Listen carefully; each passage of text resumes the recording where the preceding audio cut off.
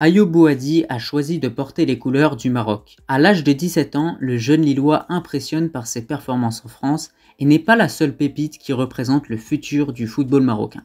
C'est pour cette raison que nous allons nous intéresser à 3 pépites marocaines qui représentent l'avenir du Maroc. Premièrement, on a Ayyoub Bouaddi. Alors d'après les dernières informations qu'on a pu voir, le joueur aurait choisi de représenter les couleurs du Maroc au détriment de la France qui avait montré un grand intérêt pour ce joueur-là, notamment grâce aux très bonnes performances qu'il a pu sortir en Ligue 1 et en Ligue des Champions avec Lille. On s'en rappelle tous de son match et de sa masterclass immense contre le Real Madrid où le joueur s'est clairement imposé au milieu de terrain. Il a réussi à récupérer un nombre de ballons incalculable, mais surtout à bien conserver les ballons qu'on lui donnait et à réellement les bonifier. Et c'est cette qualité souvent qu'on va rechercher chez un milieu central. Et donc, en choisissant le Maroc, c'est un choix qui est plutôt logique, étant donné que c'est le choix du cœur pour ce joueur-là. Il a également rencontré Walid regragui bien avant qu'il réalise cette énorme masterclass contre le Real Madrid et qu'il enchaîne les prestations du côté de Lille. Donc forcément, ça c'est également quelque chose à prendre en compte. Et surtout, on n'oublie pas que la FRMF a décidé très récemment de reprendre contact avec le joueur. Et du coup, d'après la dernière information qu'on a pu voir en date vis-à-vis de ce joueur-là, eh bien, le joueur aurait annoncé sa volonté de représenter les couleurs du Maroc et son changement de nationalité sportive serait acté parce que bien évidemment, actuellement, il représente les jeunes de la France, les U20, je crois bien. Et donc là, il va prochainement représenter les couleurs du Maroc. Logiquement, il pourrait d'ailleurs être convoqué pour le rassemblement de novembre avec Walid regragui. Reste à voir maintenant si le coach marocain décide de l'inclure ou pas dans sa liste. Dans tous les cas, ça reste vraiment un gros point positif puisque vraiment ce joueur-là, c'est une pépite. C'est un joueur qui représente le futur du football marocain. Et on a carrément son coéquipier Oussam Sahraoui qui a déclaré que ce joueur-là est un joueur fantastique et il a incité à plusieurs reprises le jeune Lillois à représenter les couleurs du Maroc. En quelque sorte, on a Oussam Sahraoui qui se transforme en agent et qui va du coup aider Ayyoub Bouaddi à représenter les couleurs du Maroc et surtout l'inciter à choisir notre pays. Mais selon moi, il n'y aura pas de suspense. Inch'Allah, il va choisir de représenter les couleurs du Maroc. D'ailleurs, il y a plusieurs médias qui nous annoncent en exclusivité qu'il a déjà effectué ce choix depuis très longtemps. Parce que maintenant, on le voit, dès qu'il y a des binationaux qui hésitent entre la France et le Maroc, justement, il n'y a plus d'hésitation. Les joueurs choisissent directement de représenter les couleurs du Maroc. Ça a été le cas pour Amin Adli, ça a été le cas pour Soufiane Diop, ça a été le cas pour plein d'autres joueurs. On a également Adam Aznou qui, sans hésiter, a choisi de représenter les couleurs du Maroc au détriment de l'Espagne. On a également Ibrahim Diaz, bon, ça a pris un peu plus de temps, mais maintenant, grâce à ces infrastructures, grâce à ce que le Maroc propose aussi au niveau des compétitions continentales et aussi internationales, avec ce succès lors de la Coupe du Monde 2022, désormais, les binationaux ont envie clairement de jouer et de représenter les couleurs de notre pays. Par rapport à Ayyoub Bouaddi, ce joueur se distingue grâce à plusieurs qualités. Tout d'abord, son gabarit. Voilà, il a seulement 17 ans, mais le gabarit qu'il possède quand même à 17 ans est sacrément imposant, il faut le dire, clairement. Ça lui permet de récupérer beaucoup de ballons, de se faire respecter notamment au milieu de terrain, et surtout, il a cette capacité à bien conserver les ballons qu'on va lui passer. Et ça, c'est vraiment une qualité que j'ai remarquée chez ce joueur-là, et c'est souvent ce qu'on va rechercher chez un milieu de terrain qui perd peu de ballons justement. Et c'est ce que fait admirablement justement Ayyoub Bouaddi. Il a également cette capacité à bonifier les ballons qu'on va lui passer, voilà, à réussir à faire un petit peu cette jonction entre la défense et le milieu de terrain. Voilà, il va se positionner un petit peu en tant que milieu défensif central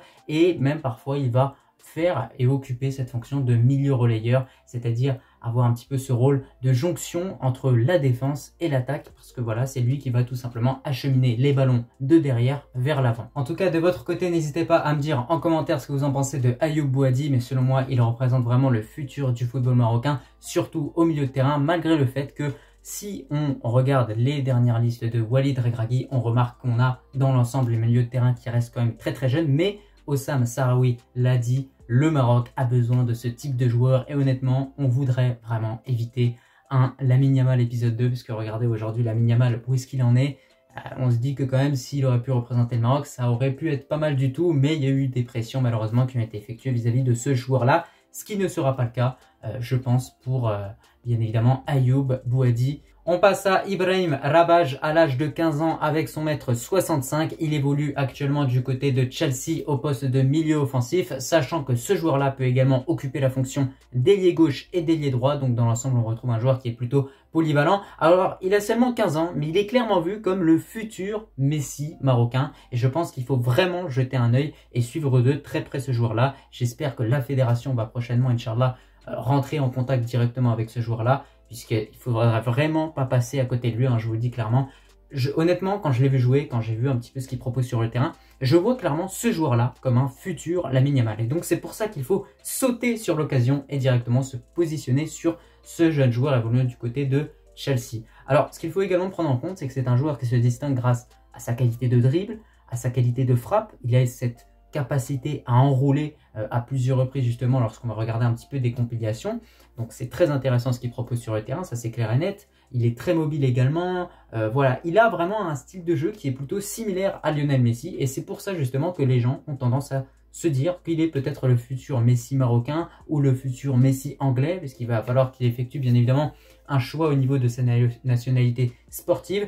Alors ça paraît évident, mais Ibrahim Rabbaj, on ne va pas l'intégrer directement en équipe première. Je pense que le but de la Fédération royale marocaine de football, c'est de l'intégrer avec les équipes jeunes pour qu'il puisse progresser au fur et à mesure du temps avec ces équipes jeunes pour enfin atteindre l'équipe première. On sait qu'il y a beaucoup de joueurs qui ont mis un certain temps avant d'atteindre notre équipe première. Je pense notamment à Targaline, qui est un superbe milieu de terrain, mais qui a dû quand même attendre un certain temps avant d'être convoqué avec notre équipe première. Il a dû sortir des bonnes performances lors des derniers JO de 2024 afin d'avoir sa chance sous walid regragui. Eh bien, je pense que ce sera le même cas de figure pour Ibrahim Rabbaj. Et ce que je vous dis de façon générale par rapport à ce joueur-là, allez voir vraiment ce qu'il montre sur le terrain. Allez voir l'impact qu'il a au niveau de cette équipe jeune de Chelsea et vous verrez à quel point le potentiel de ce joueur-là est juste énorme. C'est une pépite, c'est un futur crack, c'est un joueur prometteur. Mashallah, donc on va le suivre bien évidemment de très près. Et j'espère honnêtement qu'on va rapidement se positionner sur ce joueur. Pour finir avec cette vidéo, Ibrahim Mbaye, la première donnée à prendre en compte vis-à-vis de ce joueur-là, c'est qu'il a le choix entre 3 équipes nationales, le Maroc, le Sénégal et la France. Donc là, il y a un vrai choix qui va devoir être effectué par rapport à ce joueur-là. Alors, bon, c'est un petit peu le même cas de figure que Sofiane Diop à l'époque, qui avait le choix entre le Maroc, le Sénégal et la France. Finalement, il a choisi à la fin le Maroc. J'ai envie de vous dire que ça ne paye pas parce qu'aujourd'hui, ce joueur-là n'a pas eu encore l'occasion de montrer réellement ce qu'il vaut sur le terrain. Mais concernant Ibrahim Mbaye, pour le peu de compilation que j'ai pu voir au niveau de ce joueur-là, croyez-moi, le potentiel est très grand. C'est un joueur qui a déjà eu quelques opportunités en équipe première du PSG. J'espère qu'il en aura de plus en plus, parce qu'honnêtement, sur le terrain, ce qu'il propose, c'est très intéressant. On a un joueur très très rapide. Vraiment, j'ai remarqué que la vitesse, c'est un de ses gros points forts. Et je trouve qu'en équipe nationale, on a des bons ailiers parfois, mais qui manquent un petit peu de vitesse. À part Ezalzouli, honnêtement, quand on regarde Hakim Ziyech sur le côté droit, c'est pas du tout le joueur le plus rapide. C'est même un joueur qui est très très lent. Un joueur comme Ibrahim Mbaye pourrait apporter un certain dynamisme à notre attaque, ça c'est clair et net. Donc je pense que la fédération doit vraiment se positionner clairement sur ce joueur-là. Je pense que c'est une chose qui est déjà faite. De plus, il évolue au poste d'attaquant où il peut occuper la fonction d'ailier comme de buteur. Mais surtout, ce que j'ai remarqué avec ce joueur-là, et la principale qualité que je lui ai trouvée, comme je l'ai dit juste avant, c'est vraiment la vitesse. On a un joueur qui est vraiment très rapide et qui peut faire des différences clairement grâce à cette vitesse. Bon, au niveau des dribbles, il a tout ce qu'il faut. Au niveau de la percussion, il sait éliminer les joueurs qu'il a en face de lui. Donc je vous le dis encore une fois, ce Ibrahim Mbaye, c'est un joueur très prometteur qui a un gros potentiel. Reste à voir maintenant ce que ça va donner lorsqu'il aura un peu plus d'opportunités avec l'équipe première du PSG, parce que voilà, souvent on voit un jeune joueur être bon quelques fois, puis parfois il peut complètement plonger. Donc voilà, faut voir si ce joueur-là arrive à rester régulier et constant dans ses performances. Et après, je pense que il faudra directement tout faire pour le ramener en équipe nationale, ça c'est clair et net. Pour conclure avec cette vidéo, vous l'avez vu, je vous ai présenté au total 3 pépites qui représentent le futur du football marocain. En tout cas, je vous conseille vraiment de suivre de très près ces 3 joueurs, mais surtout à suivre de près le premier joueur, Ayyoub Bouaddi, qui pourrait faire sa première apparition avec notre équipe nationale dès novembre. C'est pour ça qu'on a hâte de voir la liste des joueurs convoqués que walid regragui va nous proposer. Mais moi, j'ai envie d'y croire à cette convocation, Inch'Allah, de